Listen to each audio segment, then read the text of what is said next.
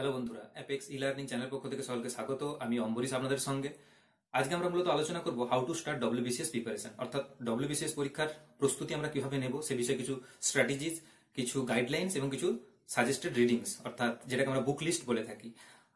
পশ্চিমবঙ্গের ক্ষেত্রে একটা মোস্ট প্রেস্টিজিয়াস জব বলা যেতে পারে ডব্লিউবিসিএস এক্সামিনেশন, এবং সেই এক্সামিনেশনে একজন অফিসার হিসাবে নিজেকে দেখতে পাওয়া, এটা একটা সবার কাছে একটা ড্রিম জব বলা যেতে পারে। সুতরাং সদ্য গ্র্যাজুয়েট কমপ্লিট করেছে এই ধরনের ছাত্রছাত্রীদের কাছে মানে কিভাবে তারা প্রস্তুতিটা শুরু করবে, কোন পথে তারা প্রস্তুতিটা নেবে, কোন কোন বই পড়বে, একটা রাইট ওয়ে এবং রাইট পাথ যদি আমরা প্রথম থেকে নির্ধারণ না করে নিতে পারি তাহলে আমরা চলার পথে বিভ্রান্ত হয়ে যাব। সুতরাং আজকের এই ভিডিওটার মাধ্যমে আমরা সেই বিষয়ে আলোচনা করব, ইনক্লুডিং সিলেবাস, কোন কোন বই পড়বো এবং কোশ্চেন বিষয়েও আমরা আলোচনা করব, যে কোন ধরনের কোশ্চেন আসে। আমরা পড়ে গেলাম কিন্তু আমরা এফেক্টিভ ওয়েতে পড়তে পারলাম না, কস্ট বেনিফিট রেশিওতে পড়তে পারলাম না, সেক্ষেত্রে আমরা পাজেলড হয়ে যাব পরবর্তীকালে। সুতরাং একদম from the very first day, প্রথম দিন থেকে আমাদেরকে একদম প্ল্যান্ড ওয়েতে শুরু করতে হবে, কারণ ডব্লিউবিসিএস অফিসার এটা অ্যাডমিনিস্ট্রেটিভ জব, এবং এক্ষেত্রে কর্মক্ষেত্রেও যেই ধরনের একজন ক্যান্ডিডেটের যেমন দক্ষতা, যেমন পার্সোনালিটি দরকার, সুতরাং পড়াশোনা শুরু ক্ষেত্রেও তার সেই ধরনের দক্ষতার সঙ্গে, সেই ধরনের একটা দৃঢ় প্রতিজ্ঞ মানসিকতার সঙ্গে পড়াশোনাটা শুরু করা উচিত। সুতরাং আমরা দেখে নেব যে কোন পথে, কোন পদ্ধতির মাধ্যমে পড়লে আমরা রাইট ওয়েতে এবং অল্প সময়ের মধ্যে বা নির্দিষ্ট সময়ের মধ্যে আমাদের লক্ষ্যে বা টার্গেটে আমরা পৌঁছতে পারবো, বা আমাদের যে মেন যে এম সেটাকে আমরা অ্যাচিভ করতে পারবো। তো প্রথমে আমরা জেনে নেব সিলেবাসটা। ডব্লিউবিসিএস পরীক্ষা মূলত তিনটে পার্টে হয়ে থাকে। প্রথমটাকে বলা হয় প্রিলিমস বা প্রবেশিকা, দ্বিতীয়টাকে বলা হচ্ছে মেন্স, এবং তৃতীয় পার্টে থাকছে আমাদের ইন্টারভিউ। তো প্রিলিমস এবং মেন্সের মাঝখানে মোটামুটি রেজাল্ট নিয়ে কিছুটা দিন আমরা টাইম পেয়ে যাই আর কি। মানে ধরুন প্রিলিমস আপনি কোয়ালিফাই করলেন এবং তারপরে মেন্সের অ্যাডভার্টাইজমেন্ট বেরিয়ে মেন্স শুরু হতে মোটামুটি আমরা 3 মাসের কাছাকাছি, মোরলেস 3 মাস টাইম পেয়ে যাই, এবং মেন্স থেকে ইন্টারভিউটা আবার অনেকটা লং প্রসেসের মধ্যে চলে। সুতরাং আমাদের ফার্স্ট টার্গেট হবে প্রিলিমসটাকে এনি হাউ ক্র্যাক করা। তো প্রিলিমসটাকে ক্র্যাক করা খুব একটা কঠিন কাজ না। তো এখানে মোট 8টা পার্ট থাকে। 25 into 8 is equal to 200, 200খানা question আছে এবং পার কোশ্চেন 1 মার্কস, এমসিকিউ টাইপ। তো এখানে আমাদের 200 মার্কস থাকে 8টা পার্টে। এই 8টা পার্ট আমরা কি কি জানি? প্রথম থাকে পার্ট হিসাবে ইংলিশের জন্য 25 বরাদ্দ থাকে। এবার থাকে আমাদের হিস্ট্রিটা দুটো পার্টে থাকে, একটা ইন্ডিয়ান হিস্ট্রি বা যেটা জেনারেল হিস্ট্রি, সেখানে এনসিয়েন্ট, মিডাইভেল এবং মডার্ন ইন্ডিয়া থাকে। এই ক্ষেত্রে এই পার্টটাতে থাকে 25, এবং ইন্ডিয়ান ন্যাশনাল মুভমেন্ট বা মডার্ন ইন্ডিয়ার যে পার্ট সেটাতে থাকে 25। হিস্ট্রিতে টোটাল থাকে 50, এবং আমরা ইংলিশে বললাম 50, 25 প্লাস 50 আমাদের 75 হয়ে গেল। এবার নেক্সট আমরা জিওগ্রাফিতে 25 সবসময় থাকে না। তো জিওগ্রাফি, ইকোনমিক্স এবং পলিটি মিলে একটা বেশ ভালো রকমের মার্কস থাকে, সেটা ধরতে পারেন 50-র কাছাকাছি বা মোরলেস 50-র কাছাকাছি থাকে। তাহলে আমাদের দাঁড়াচ্ছে 50 plus 50, history including geography, economics এবং পলিটি মিলে আমাদের দাঁড়ালো 50। তাহলে 50 প্লাস 50 100, আর ওখান থেকে ইংলিশে থাকলো আমাদের 25, তাহলে 125 আমাদের হয়ে গেল। এবারে পার্টে চলে আসি আমরা জেনারেল সায়েন্সের মধ্যে কি থাকছে? ম্যাথস অনেক কটাই থাকে। আমরা যদি একটা ধারাবাহিক ভাবে লাস্ট 5-7 বছরের, 10 বছরের যদি কোশ্চেন পেপার দেখি, তাহলে দেখবো ম্যাথস মোটামুটি প্রতিবারই 12 থেকে 15টা করে ম্যাথস এসেছে। জেনারেল সায়েন্সের মধ্যে আরো কি থাকে? ফিজিক্স থাকবে, কেমিস্ট্রি থাকবে এবং বায়োলজি থাকবে। এই টোটাল মিলে মোটামুটি এখান থেকে প্রায় 30 থেকে 35টা কোশ্চেন থাকলো। এবং নেক্সট যে পার্টটা সেটা থাকছে আমাদের মানে কারেন্ট অ্যাফেয়ার্স, যেটাকে আমরা বলছি কারেন্ট অ্যাফেয়ার্স কাম জেনারেল নলেজ মিলে এখান থেকেও প্রায় 25 মার্কস কোশ্চেন আছে। তাহলে আমাদের 8টা পার্টে আমরা দেখতে পেয়ে গেলাম। তবে এক্ষেত্রে সবচেয়ে ম্যাক্সিমাম ওয়েটেজ দেওয়া আছে কিন্তু হিস্ট্রিতে, কারণ হিস্ট্রি দুটো পার্ট এবং 25 প্লাস 25 50 মার্কস। সুতরাং হিস্ট্রিটার যদি প্রিপারেশন খুব ভালোভাবে আমরা নিতে পারি তাহলে কিন্তু আমরা অনেকটা এগিয়ে যাব। সুতরাং এইটাকে টার্গেট করা উচিত এবং হিস্ট্রিটাকে খুব নিখুঁত ভাবে পড়া উচিত, কারণ হিস্ট্রিতে আমরা যদি 25টা কোশ্চেন অ্যাটেম্প করে নিতে পারি, আমাদের যারা কম্পিটিটর আছে, আমাদের যারা সহ প্রতিযোগী যারা আছে, তাদেরকে আমরা অনেকটাই পেছনে ফেলে দিতে পারবো। সুতরাং হিস্ট্রিটা খুব ভালো করে পড়া উচিত। তো আমরা প্রথমেই চলে আসি। আর এক্ষেত্রে আমি বলে রাখি যে 8টা পার্টের মধ্যে আমরা যদি টাইম ভাগ করে নিই, মানে আমাদেরকে প্ল্যান্ড ওয়েতে যেতে হবে। তো ধরুন আপনার হাতে টোটাল 1 ইয়ার আছে, আপনি 2021-এ অ্যাপিয়ার করবেন, আপনার হাতে ম্যাক্স টু ম্যাক্স 1 বছর আছে। তো আমরা কিভাবে এখন থেকে শুরু করবো, কিভাবে প্ল্যান? তো ধরুন 2021-এর জানুয়ারিতেই পরীক্ষা হলো, 2020তেও জানুয়ারিতে হচ্ছে, 2021তেও জানুয়ারিতে পরীক্ষা হবে। তো আমরা 1 বছরের মধ্যে নিজেদের এই যে সাবজেক্ট এবং প্রত্যেকটা সাবজেক্টের পেছনে আমরা কতটা টাইম বা কতদিন করে আমরা বরাদ্দ করব, যদি আমরা 1 বছরকে ভাগ করে নিই, আমরা পাচ্ছি কি 12টা মাস, আর আমাদের এখানে আছে 8টা পার্ট। তাহলে আমি ফার্স্ট ধরুন ইংলিশের জন্য আমি 1 থেকে 1.5 মাস রাখলাম। ওই টাইমটা শুধু আমি ইংলিশ পড়ে যাব, অন্য কোনো বিষয়ের দিকে আমি মনটাকে ডাইভার্ট করব না। এবং এর সঙ্গে আমি আরেকটা বলে রাখি, আমরা যখন WBCS এর প্রিপারেশন নেব, শুধুমাত্র বিষয়ের যে সাবজেক্ট, যে সিলেবাস, যে কোশ্চেন প্যাটার্ন, সেই বিষয়ে আমরা ইনভলভ থাকবো।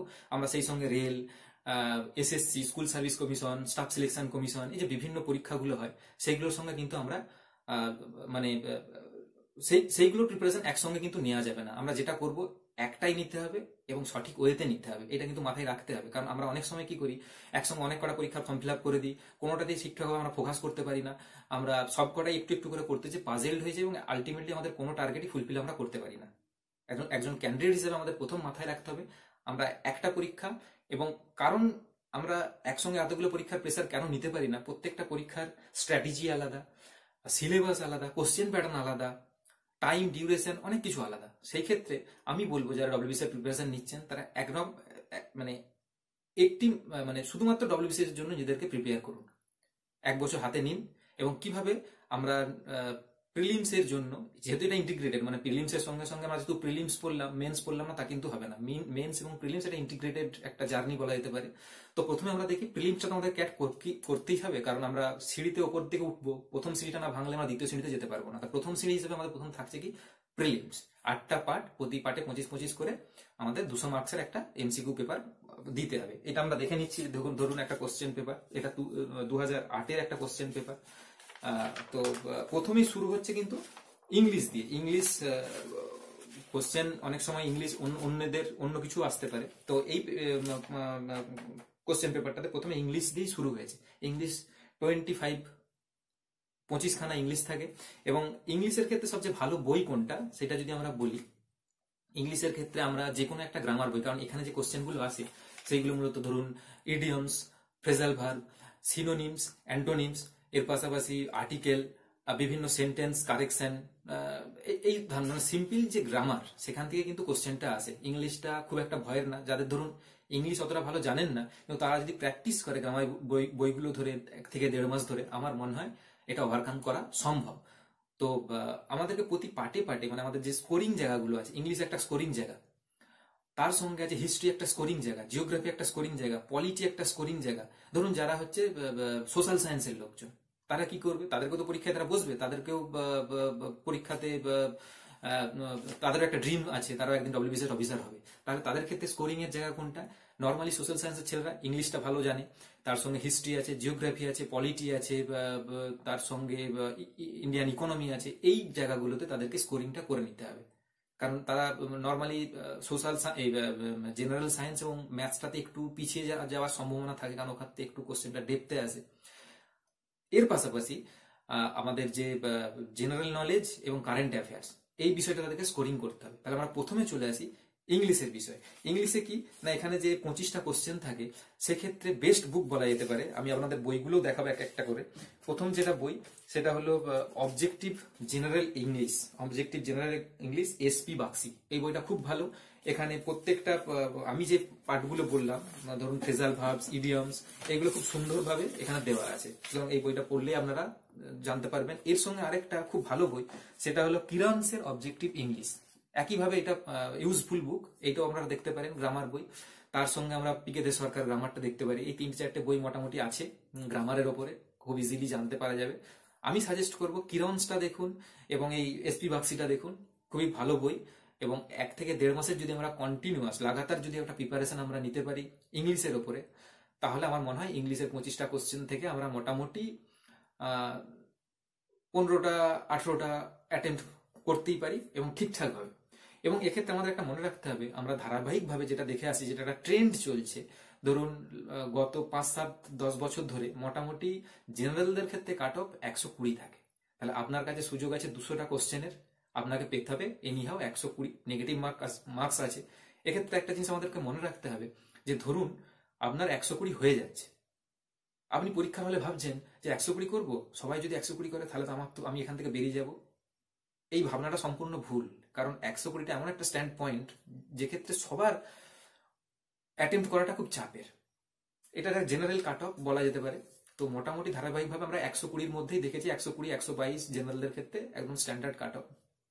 তো আপনার 120 হয়ে গেছে, আপনি বুঝতে পারছেন, 140টা অ্যাটেম্প্ট করেছেন, তার বাইরে কিন্তু এগোবেন না। যে আপনার টাইম আছে বা কোশ্চেন পেপার ইজি এসেছে, অ্যাটেম্প্ট করেই গেলাম, অ্যাটেম্প্ট করে গেলাম, সেক্ষেত্রে মাইনাস খাওয়ার সম্ভাবনা বেশি আছে। সুতরাং আপনাকে এখানে একটা জাজ করে নিতে হবে পরীক্ষা হলে বসে, যে না আমার 120 তোমার টার্গেট, সুতরাং আমার 120 হয়ে গেছে, প্লাস মাইনাস 120 হয়ে গেছে, আমি আর এগোবো না, ওখানে স্টপ হয়ে যেতে হবে।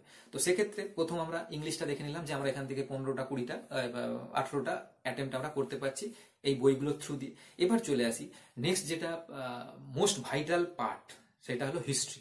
হিস্ট্রি একটা জেনারেল হিস্ট্রি আছে যেখানে এনসিয়েন্ট ইন্ডিয়া, মডার্ন ইন্ডিয়া এবং মিডাইভাল ইন্ডিয়া একই সঙ্গে আছে, ইন্ডিয়ান ন্যাশনাল মুভমেন্ট বা ইন্ডিয়ান ফ্রিডম মুভমেন্ট যেটাকে বলা হয়। দুটো পার্টে 25, 25, 50।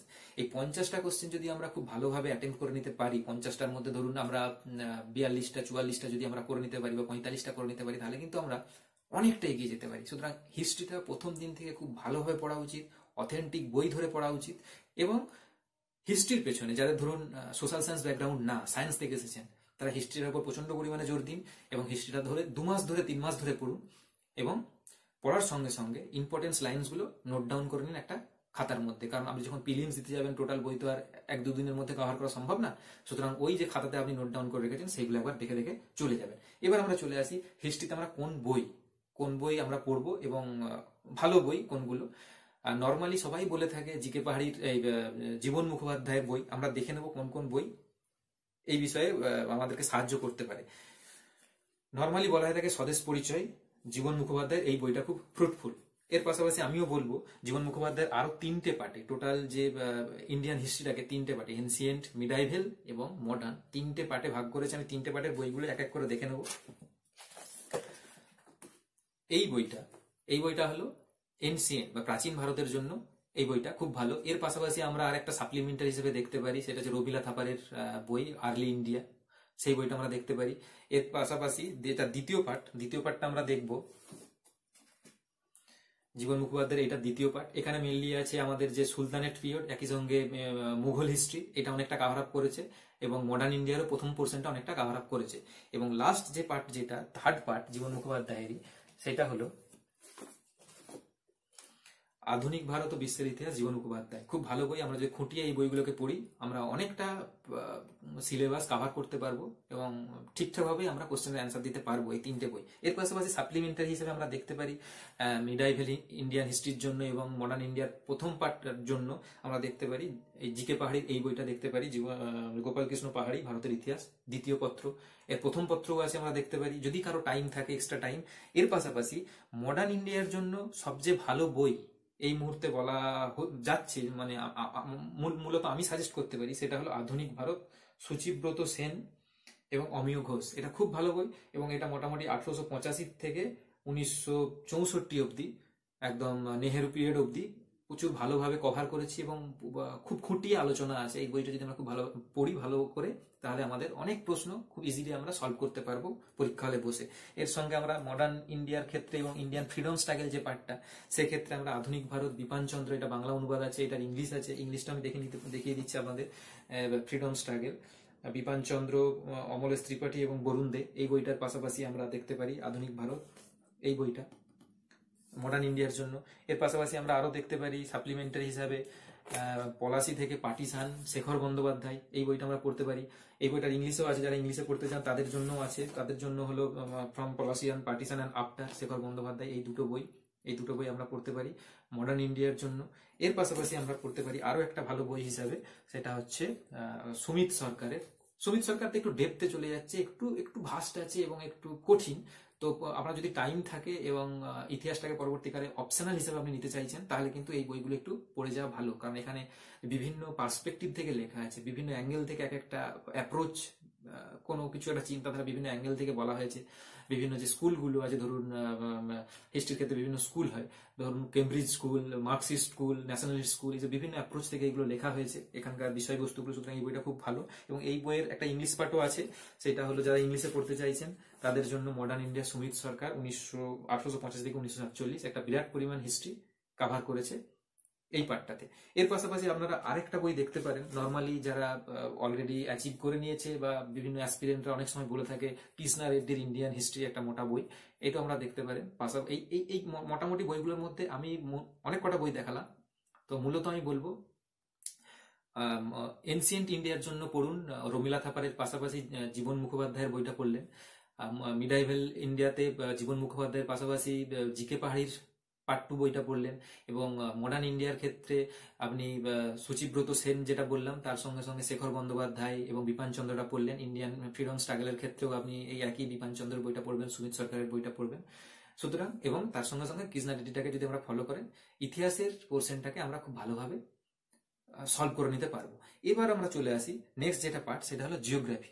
জিওগ্রাফিটা ইকুয়াল ইম্পর্টেন্ট, কারণ জিওগ্রাফি থেকে প্রায় অনেক কটা কোশ্চেন চলে আসে। আমরা যে জিওগ্রাফির দিকে দেখে নিই, জিওগ্রাফিতে নর্মালি, হ্যাঁ এই প্রসঙ্গে একটা বলে রাখি আপনাদের, আমরা মানে যে তামিলনাড়ু যে বোর্ড আছে, তামিলনাড়ু বোর্ডের যে বইগুলো, ওই বইগুলো খুব এফেক্টিভ। তার সঙ্গে আমরা এনসিআরটির বইগুলো দেখতে পারি। ওয়েস্ট বেঙ্গল গভর্নমেন্টের যে ই পোর্টালে যে বইগুলো এখন পাওয়া যাচ্ছে, আপ টু 9-10 অব্দি যে বইগুলো পাওয়া যায়, সেই বইগুলো খুব ভালো। এর পাশাপাশি আমরা দেবাশিস মৌলিক বা মৌলিক লাইব্রেরির বইগুলো দেখতে পারেন, ছায়া প্রকাশনীর বইগুলোও দেখতে পারেন। পড়া যে কোনো বই আমরা পড়তে পারি, সুতরাং আপনার ক্ষেত্রে কোনটা ভালো লাগবে, বিভিন্ন বই আছে আপনারা দেখতেই পারেন। তার সঙ্গে এবারে আমরা জিওগ্রাফিতে চলে আসি। জিওগ্রাফির ক্ষেত্রে বেস্ট বুক বলা হয়ে থাকে DR খুল্লার contemporary history of contemporary comprehensive geography of India. DR খুল্লার এটা খুব ভালো বই, কারণ জিওগ্রাফির ক্ষেত্রে আমরা কি ধরনের কোশ্চেন আছে একটু আমরা পরে আলোচনা করছি। কারণ জিওগ্রাফির ক্ষেত্রে ড্রেনেজ সিস্টেম, ক্লাইমেট, বিভিন্ন ফিজিক্যাল জিওগ্রাফি, বিভিন্ন ব্যাপার স্যাপার থাকে কোশ্চেনের মধ্যে। তো আমরা মোটামুটি এই বইটা যদি আমরা পড়তে পারি 2 মাস ধরে বা 1 মাস ধরে, যদি আমরা মোটামুটি বইটাকে কমপ্লিট করে নিতে পারি, তাহলে আমরা জিওগ্রাফির ক্ষেত্রে অনেক কটা কোশ্চেনের সলভ আমরা করে নিতে পারবো। এর পাশাপাশি আমরা আরেকটা বই দেখতে পারি, এই বইটাও খুব ভালো। এই বইটা অনেকে সাজেস্ট করে থাকে, সেটা হচ্ছে মাজিদ হোসেনের এই বইটা আমরা দেখতে পারি। এই বইটাও খুব ভালো। এর পাশাপাশি আমরা তো বললাম তামিল বোর্ড এবং এনসিআরটির বইগুলো 9-10 অব্দি, 11-12 অব্দিও আমরা দেখতে পারি।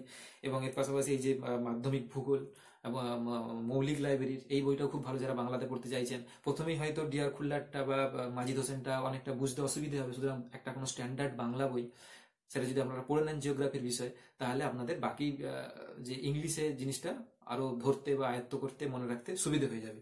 এই গেল আমাদের জিওগ্রাফির পোর্শন। এবার আমরা কোশ্চেনটা কি ধরনের আসে সেটা একটু পরে আমরা আলোচনা করছি।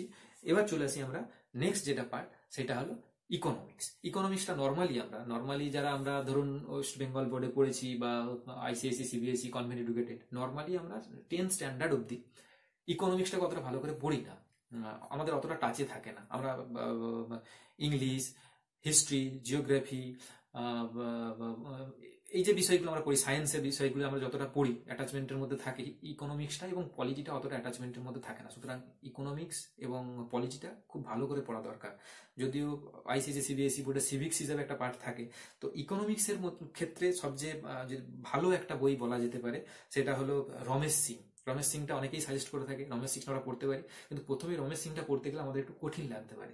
সুতরাং সেই জন্য আমরা একটা মোটামুটি একটা সোজা বই এনসিআরটির 12 স্ট্যান্ডার্ড অব্দি বইগুলো আমরা ভালো করে পড়ে নেব, তারপর আমরা রমেশ সিংটাকে ধরবো। এর পাশে আমরা তামিলনাড়ু বোর্ডটাকেও দেখতে পারি।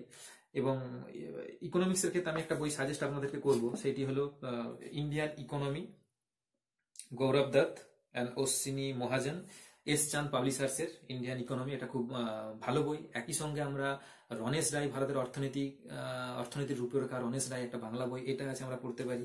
তার সঙ্গে আমরা মানে ইন্ডিয়ান ইকোনমির আমরা মিশ্রপুরী এই একটা বই আছে, এই বইটা পড়তে পারি। হিমালয় পাবলিশিং হাউস থেকে এটা পাবলিশ করা হয়ে থাকে। তার সঙ্গে আমরা পড়তে পারি Indian economy since independence, Debesh মুখার্জির বই। সুতরাং অনেক কটা বই আছে। আমরা নর্মালি যে কোনো একটা কি দুটো বই, স্ট্যান্ডার্ড দুটো একটা বই ধরে আমরা মোটামুটি পড়াশোনা শুরু করলাম। প্রথমে আমরা শুরু করলাম ধরুন এনসিআরটি বইগুলোর পাশাপাশি রমেশ সিং, এবং তার পাশাপাশি আমরা শুরু করছি ধরুন এই রনেশ রায়ের বইটাকে দিয়ে আমরা শুরু করলাম ইকোনমিক্সটা। এবার আমরা চলে আসবো ইকোনমিক্সের পরে আমাদের মোস্ট ভাইটাল আরেকটা যেটা পার্ট আছে সেটা হলো ইন্ডিয়ান পলিটি। ইন্ডিয়ান পলিটির ক্ষেত্রে আমরা অনেকেই বলে থাকি ইন্ডিয়ান পলিটির ক্ষেত্রে গীতা এবং ওয়ান অ্যান্ড অনলি বুক লক্ষ্মীকান্তটা যদি আমরা খুঁটিয়ে লাইন বাই লাইন ভালো করে পড়তে পারি, নোট ডাউন করে রাখতে পারি, আমাদের আর কিছু দরকার হবে না, কারণ ওয়ান অফ দ্য বেস্ট বুক বলা যেতে পারে ইন দিস পারপাস। এই WBCS IAS এর ক্ষেত্রে লক্ষ্মীকান্তের বইটা একদম গীতা বলা যেতে পারে। তার সঙ্গে সঙ্গে আমরা সাপ্লিমেন্টারি হিসেবে দেখতে পারি ডিডি বাসুর বইটা আমরা দেখতে পারি, একটু দেখে নিই আমরা। ডিডি বাসুর এই বইটা আমরা দেখতে পারি ভারতের সংবিধানের পরিচয়। এই বইটা খুবই এফেক্টিভ, কারণ এটা প্রথমত এটা বাংলাতে এবং বিভিন্ন পার্টে এত সুন্দরভাবে এটাকে ভাগ করা হয়েছে, আমাদের বইটা মানে বিষয়বস্তুটা বুঝতে খুবই সুবিধা হবে। এবং এর পাশাপাশি আরেকটা আমরা বাংলা, যেহেতু পলিটিটা অনেক সময় অনেকের 9-10 অবধি থাকে না, সুতরাং এটা একটা টোটালি নতুন জিনিস, সেক্ষেত্রে আমাদের ইন্ডিয়ান পলিটিটা পড়ার একটা ভালো বাংলা বই বলা যেতে পারে, সেটা হচ্ছে অনাদি কুমার মহাপাত্র। অনেকেই সাজেস্ট করে থাকে এবং অনেকেই বইটা পড়ে, সেটা ভারতের শাসন ব্যবস্থা ও রাজনীতি। এই বইটা আমরা খুঁটিয়ে পড়ে নিলাম 2 মাস ধরে। তার পাশাপাশি আমরা ডিডি বাসুটা পড়লাম এবং ফাইনালি আমরা এসে যখন আমরা মোটামুটি পলিটিক্সটাকে আমরা রাপ আপ করে নিতে পেরেছি, বুঝে নিতে পেরেছি, আমাদের কন্ট্রোলের মধ্যে চলে এসেছে, তখন আমরা পড়বো লক্ষ্মীকান্ত। এবং লক্ষ্মীকান্তের প্রতিটা লাইন তুলে তুলে প্রশ্ন আসে, সুতরাং প্রত্যেকটা লাইনকে খুব ভালোভাবে পড়তে হবে। তার সঙ্গে আর্টিকেলের সঙ্গে আবার সাব আর্টিকেল, ধরুন আর্টিকেল 19 যে সাব আর্টিকেল গুলো আছে সেগুলো পড়তে হবে। ফান্ডামেন্টাল রাইটস, মৌলিক অধিকার, তার যে ভেতরে যে সাব আর্টিকেল গুলো আছে সেগুলো আমাদেরকে ভালো করে পড়তে হবে। সুতরাং আমরা পলিটিক্স এর ক্ষেত্রে এই 3টে বই যদি আমরা দেখি, লক্ষ্মীকান্ত, অনাদি কুমার মহাপাত্র এবং ডিডি বাসু, এই 3টে বই আমরা পাশাপাশি রেখে যদি পড়তে পারি, তাহলে আমাদের এই ইন্ডিয়ান পলিটিটা আমরা অনেকটাই কভার করে নিতে পারবো এবং সঠিকভাবে কভার করতে পারবো।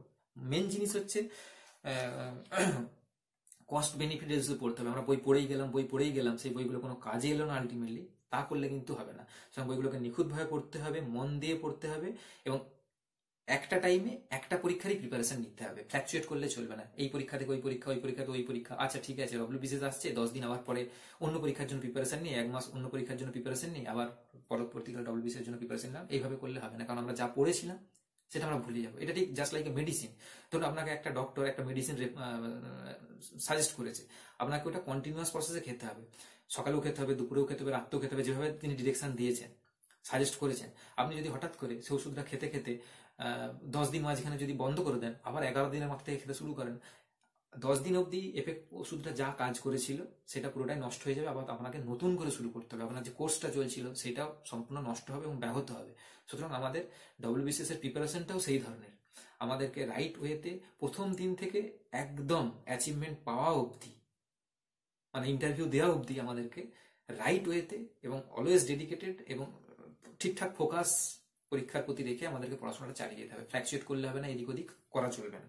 আমাদের হয়ে গেল তাহলে আমরা প্রথম আলোচনা করলাম ইংলিশ, নেক্সট আলোচনা করলাম ইতিহাস, তারপর আমরা আলোচনা করেছি জিওগ্রাফি, ইকোনমিক্স এবং পলিটি। এগুলো আমাদের মোটামুটি আলোচনা হয়ে গেল। তো আমরা জেনারেল সায়েন্স এবং আমাদের যেটা নেক্সট পার্ট যেটা আছে সেটা হলো কারেন্ট অ্যাফেয়ার্স এবং জেনারেল নলেজের বিষয়ে আমরা কি কি বিষয় নিয়ে পড়বো, কোন কোন বই আমরা পড়বো, সেই বিষয়ে আমরা আলোচনাতে আসছি। তো এই পার্টটা মূলত পার্ট 1 এই পর্যন্তই। সুতরাং আমি বলবো সঠিক ওয়েতে পড়ুন, রাইট গাইডলাইন্সে এবং ঠিকঠাক প্ল্যান করে পড়ুন। আশা করি WBCS ক্র্যাক করা খুব একটা কঠিন কাজ না এবং মোটামুটি প্রিলিমসটা 6 মাসের প্রিপারেশনে প্রিলিমস ক্র্যাক করা সম্ভব। অনেকেই করেছে, আপনার মধ্যেও সেই পোটেনশিয়াল আছে, আপনিও পারবেন। এবং যেহেতু এটা অ্যাডমিনিস্ট্রেটিভ লাইন, সুতরাং কর্মক্ষেত্রে প্রবেশের পূর্বের যে জার্নিটা, সেই জার্নিটাও একইভাবে হার্ড এবং খুব ডেডিকেটেড হইতে হওয়া উচিত। আমি আশা করব আপনারা যারা ধরুন অলরেডি 2-3টে পরীক্ষা দিয়ে দিয়েছেন, তারা অনেকটা জিনিসই অনেকটাই জেনে গেছেন সিলেবাস সম্বন্ধে, কোশ্চেন প্যাটার্ন সম্বন্ধে। কিন্তু যারা সদ্য গ্রাজুয়েশন কমপ্লিট করেছেন এবং WBCS পরীক্ষাতে বসে পরবর্তীকালে WBCS অফিসার হতে চান, তাদের জন্য আমার এই গাইডলাইনটা আশা করি আপনাদের কাজে লেগেছে। কেমন লাগলো জানাবেন। আগামী দিনে এই ধরনের আরো গুরুত্বপূর্ণ ভিডিও পেতে আমাদের সঙ্গে জুড়ে থাকুন, আমাদের চ্যানেলটিকে সাবস্ক্রাইব করুন। ভিডিওটি দেখার জন্য অসংখ্য ধন্যবাদ। আপনাদের আগামী দিনগুলো খুব ভালো হোক। নমস্কার।